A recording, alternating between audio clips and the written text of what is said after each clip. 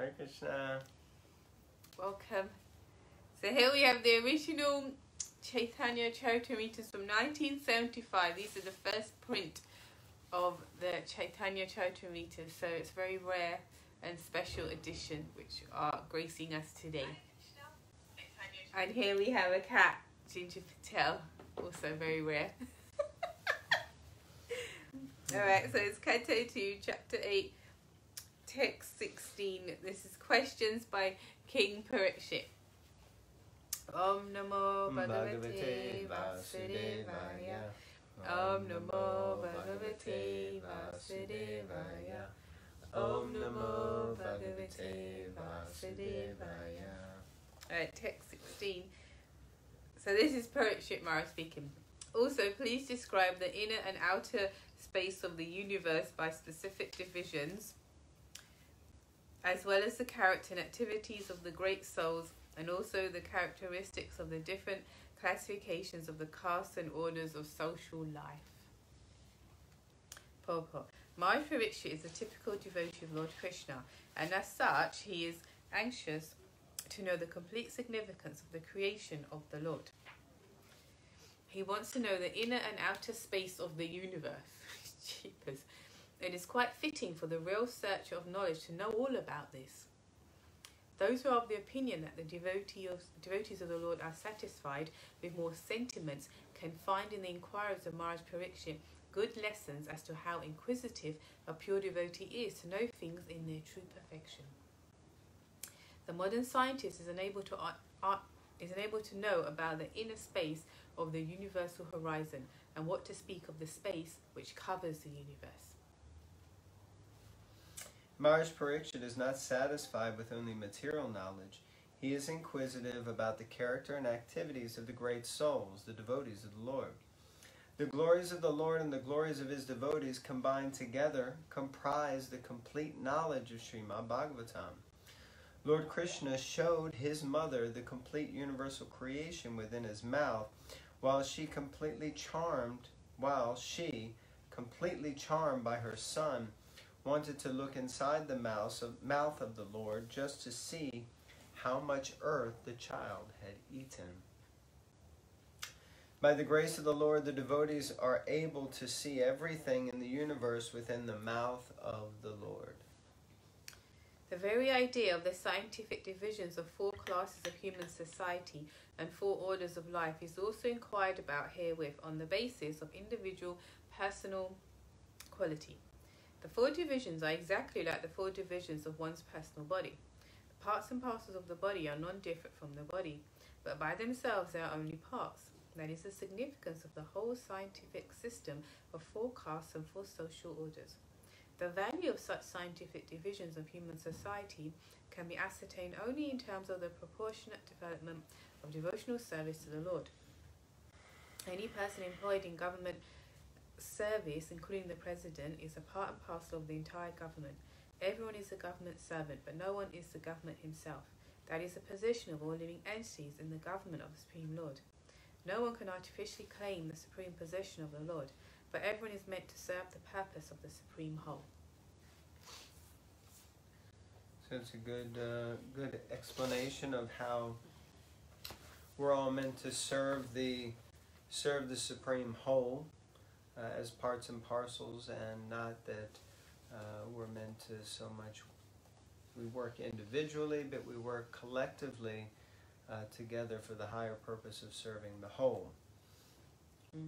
Not unlike what's going on in different places of the world, where people are intent to not really think about the whole picture, but just to be worried about their specific little piece of the puzzle.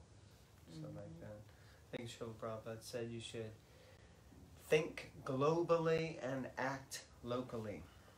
So like that. Text 17. Please explain all the different ages and the duration of the creation, and also the duration of such ages. Also tell me about the different activities of the different incarnations of the Lord in different ages. Purport. Lord Krishna is the original personality of Godhead, and all the incarnations of the Supreme Lord, although non-different from him, are emanations from the Supreme. Maharaj Parikshit inquired from the great and learned sage Shukadeva Goswami about the different activities of such incarnations, so that the incarnation of the Lord might be confirmed by his activities in the authoritative scriptures. Maharaj Parikshit was not to be carried away by the sentiments of the common man to accept an incarnation of the Lord very cheaply. Instead, he wished to accept the incarnation of the Lord by symptoms mentioned in the Vedic literatures and confirmed by an acharya like Shukadeva Goswami. The Lord descends by his internal energy without any obligation to the laws of material nature, and thus his activities are also uncommon. The specific activities of the Lord are mentioned, and one should know that the activities of the Lord and the Lord himself are identical, due to being on the absolute plane. Thus, to hear the activities of the Lord means to associate with the Lord directly, and association with the Lord directly means purification from material contamination. We have already discussed this point in the previous volume. So just by hearing now this, what we're reading, we're associating with the Supreme Lord. Very nice. Text 18. Please also explain what may generally be the common religious affiliations of human society, as well as the specific occupational duties in religion, the classification of the social orders, as well as the administrative royal orders, and the religious principles for one who may be in distress. The common religion of all classes of human beings, regardless of whosoever and whatsoever one may be, is devotional service. Even the animals may be included in devotional service to the Lord, and the best example is set by Sri Rajrangaji, or Hanuman, the great devotee of Lord Sri Ram. As we have already discussed, even the aborigines and cannibals can also be engaged in the devotional service of the Lord if they happen to be under the guidance of a genuine devotee of the Lord. In the Skanda Purana, there is a narration that a hunter in the jungle became the most enlightened devotee of the Lord by the guidance of Sri Narada Muni. Therefore, devotional service to the Lord can be equally shared by every living being. Yeah, the story of Mrigarari the hunter. Yeah, it's a very powerful, transformational story. Religious affiliation in terms of different countries and cultural circumstances is obviously not the common religion of the human being. Rather, the basic principle is devotional service. Even if a particular type of religious principle does not recognize the supremacy of the Supreme Personality of Godhead, the followers still have to obey the disciplinary principles laid down by a particular leader. Such a leader of a religious sect is never the supreme leader, because such a circumstantial leader comes to the position of leadership after undergoing some penance. The Supreme Personality of Godhead does not, however, require to be under disciplinary action to become a leader, as we in the activities of Lord Krishna, as we see in the activities of Lord Krishna. The occupational duties of the caste and the orders of society, following the principles of livelihood, also depend on the principle of devotional service. In the Bhagavad Gita, it is stated that a person can achieve the highest perfection of life simply by awarding the results of his occupational duty unto the devotional service of the Lord. People following the principles of devotional service to the Lord can never be put into difficulty, and thus there cannot be any question of apadharma, or religion in distress. As will be explained in this book by the greatest authority, Srila Sukadeva Goswami, there is no religion save and except the devotional service of the Lord, though this may be presented in different forms. So devotional service of the Lord is not only it's the supreme religion. Not supreme religion, but it's the only religion, devotional service to God. But it may take many different forms. So we may serve the Lord in many different ways, and we may extrapolate many different processes by which to engage in this religion, which is devotional service, but every religion is basically meant for service to God. So text 19, kindly explain all about the elementary principles of creation, the number of such elementary principles, their causes, and their development, and also the process of devotional service and the method of mystic powers. It's a lot of questions. Yeah, very detailed, specific questions, which means he probably already has some idea of the answers. What are the opulences of the great mystics, and what is their ultimate realization? How does the perfect mystic become detached from the subtle astral body? What is the basic knowledge of the Vedic literatures, including the branches of history and the supplementary Puranas? Purport. The Yogeshwara, or the master of mystic powers, can exhibit 8 kinds of wonders of perfection by becoming smaller than the atom or lighter than a feather, getting anything and everything he desires, going anywhere and everywhere he likes, creating even a planet in the sky, etc. There are many Yogeshwaras having different proficiencies in these wonderful powers, and the topmost of all of them is Lord Shiva. Lord Shiva is the greatest yogi, and he can perform such wonderful things, far beyond the ordinary living beings. The devotees of the Lord, the Supreme Personality of God, the devotees of the Lord, the Supreme Personality of Godhead, do not directly practice the process of mystic powers, but by the grace of the Lord, his devotee can defeat even a great Yogeshwara like Durvasa Muni, who picked a quarrel with Maharaj Ambarish and wanted to show the wonderful achievements of his mystic powers. Maharaj Ambarish was a pure devotee of the Lord, and thus without any effort on his part, the Lord saved him from the wrath of Yogeshwara, Durvasa Muni. And the latter was obliged to beg pardon from the king. Similarly, at the time of Draupadi's precarious situation, when she was attacked by the crews who wanted to see her naked in the open assembly of the royal order, the Lord saved her from being stripped by supplying an unlimited length of sari to cover her. And Draupadi knew nothing of mystic powers. Therefore, the devotees are also Yogeshwaras by the unlimited power of the Lord, just as a child is powerful by the strength of the parents. They do not try to protect themselves by any artificial means, but are saved by the mercy of the parents. Nice example. Maharaj Parikshit inquired from the learned Brahmana Sukadev Goswami about the ultimate destination of such great mystics, or how they attain such extraordinary powers by their own efforts or by the grace of the Lord. He inquired also about their detachment from the subtle and gross material bodies.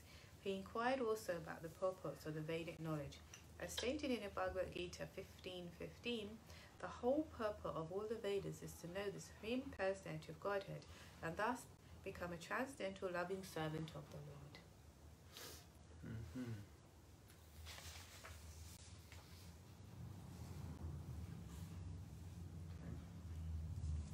Text 21. Please explain unto me how the living beings are generated, how they are maintained, and how they are annihilated. Tell me also of the advantages and disadvantages of discharging devotional service unto the Lord. What are the Vedic rituals and injunctions of the supplementary Vedic rites? What are the procedures of religion, economic development, and sense gratification?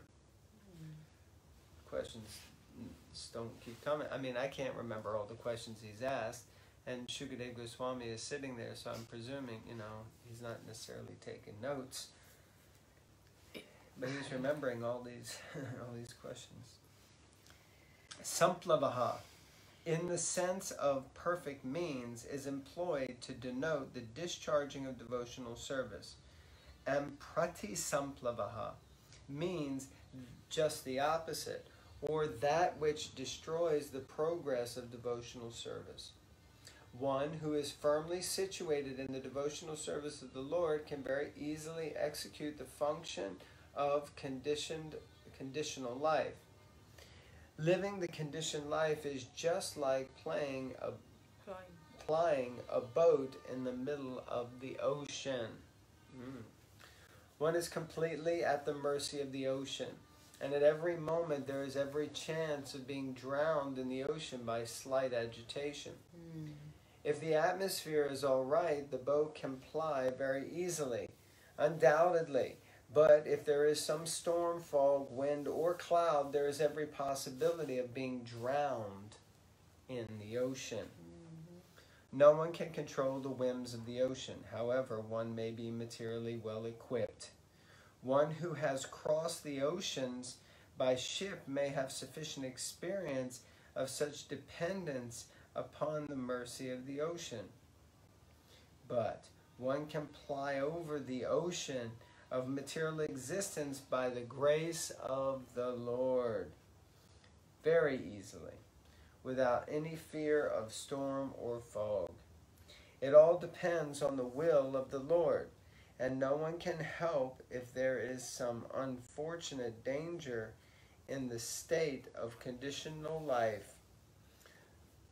Let's read that again. It all depends on the will of the Lord. No one can help if there is some unfortunate danger in the state of conditioned life. It means we have to depend on the Lord. No one can do anything really to save themselves. The devotees of the Lord, however, cross the ocean of material existence without anxiety because a pure devotee is always protected by the Lord. 9:13 of the Bhagavad Gita. The Lord gives special attention to his devotees in their activities within material and conditioned life. 9:29 of Bhagavad Gita. Therefore, everyone should take shelter of the lotus feet of the Lord and be a pure devotee of the Lord by all means. One should know, therefore, from the expert spiritual master, the advantages and disadvantages of discharging devotional service, just as Maharaj Parikshit asked his spiritual master, Srila Sukadeva Goswami. According to Bhaktivedanta Swami Srila, the science of devotional service, one should not eat more than what he requires to maintain body and soul together, which obviously differs for different people.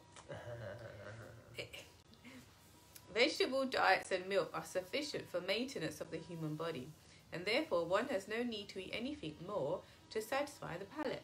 One should also not accumulate money to become puffed up in the material world.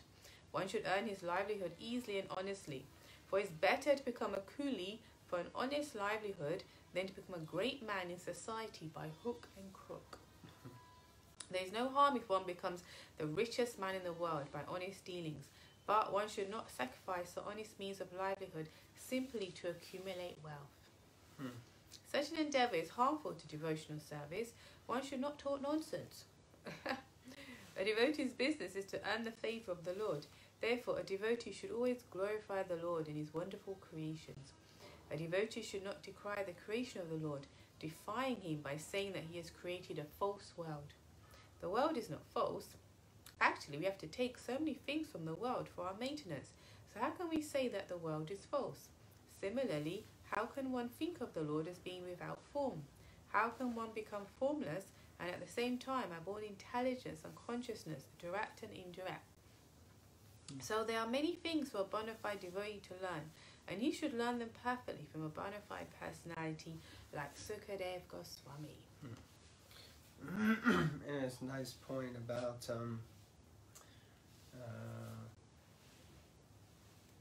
how that it's okay to become rich in one sense, but not at the sacrifice of honesty or integrity. Yeah. And this word coolie. There's in India, those are like the Sudra types. When we went to India, that's when I learned the term with my family. The people that have the porters, they carry things. The menial people, not really well respected nowadays anyway. Yeah, unskilled native laborer in India, China, and other Asian countries. So So it basically means someone who's low class. Better to be someone low class for an honest livelihood than to become a great man in society by hook and crook. It's true. So very nice. So carrying on our reading. This purport, the favorable conditions for discharging devotional service are that one should be very enthusiastic in serving the Lord. The Lord, in his form of Sri Chaitanya Mahaprabhu, wanted the cult of devotional service to the Lord to be preached all over the world, in every nook and corner. And therefore, pure devotees' duty is to discharge this order as far as possible. Every devotee should be very enthusiastic, not only in performing his daily rituals of devotional service, but in trying to preach the cult peacefully by following in the footsteps of Lord Chaitanya. If he is not superficially successful in such an attempt, he should not be deterred from the discharge of his duty. Success or failure has no meaning for a pure devotee, because he is a soldier in the field. Preaching the cult of devotional service is something like declaring war on the materialistic life. So this is a very nice preaching statement about pure devotees and how their duty is to spread the mission and do missionary work, and how they should never be discouraged by not getting the result that they want, you know. So even if we don't get the result that we want, even if we don't get the result that we're after, we shouldn't be discouraged. We should carry on with our preaching. So there are different kinds of materialists, such as the fruitive workers, the mental speculators, the mystic jugglers, and so many others. All of them are against the existence of God. They would declare that they are themselves God, although in every step and in every action they are dependent on the mercy of God. Therefore, a pure devotee may not associate with such gangs of atheists. A strong devotee of the Lord will not be misled by such atheistic propaganda of the non-devotees. But a neophyte devotee should be very cautious about them. A devotee should see to the right discharge of devotional service under the guidance of a bona fide spiritual master, and should not stick only to the formalities.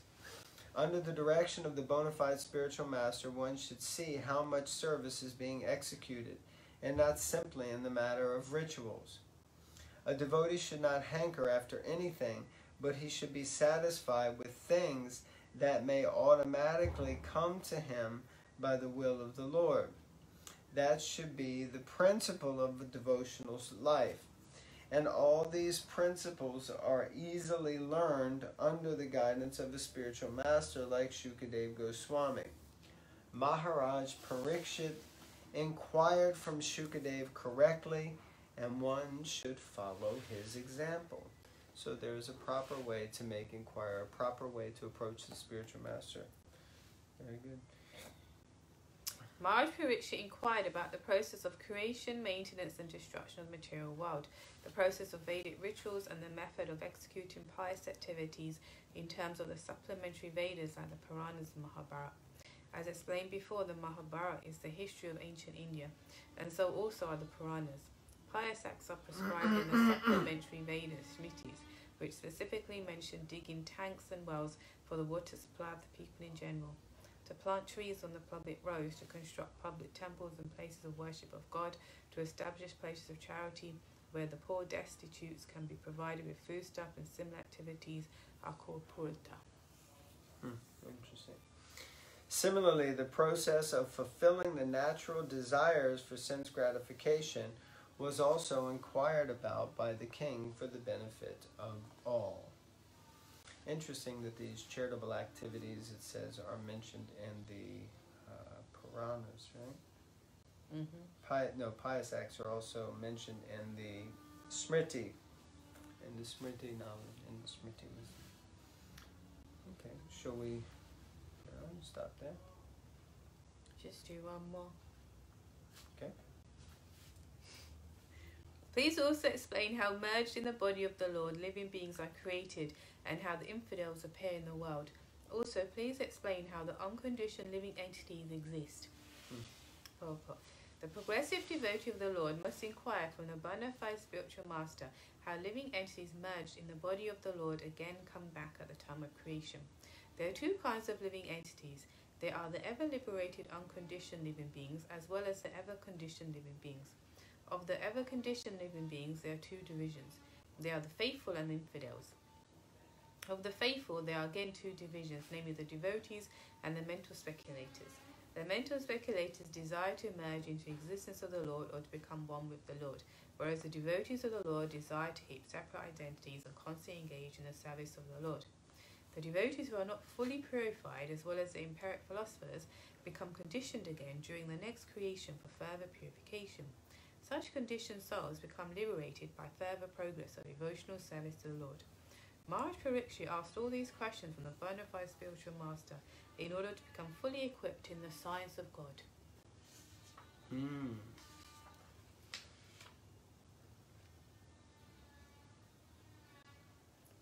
Yeah, it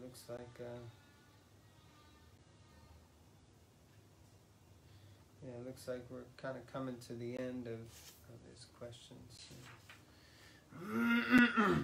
Okay, so should we conclude there? Yeah. All right. Thank you all very much for joining us and hearing from Srimad Bhagavatam.